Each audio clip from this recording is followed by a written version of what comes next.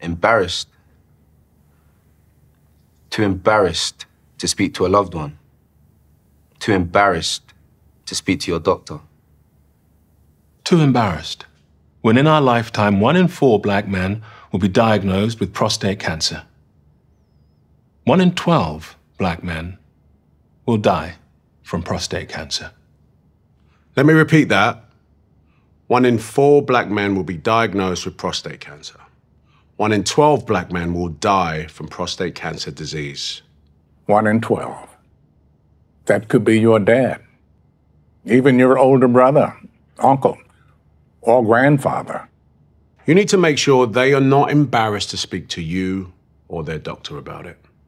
Hey, Dad, have you had your prostate checked out? See? How hard is that? It's easy. Just start the conversation. Prostate cancer is survivable if caught and treated early enough. Don't let embarrassment stop you having this important conversation. You may save someone's life. Not just your own.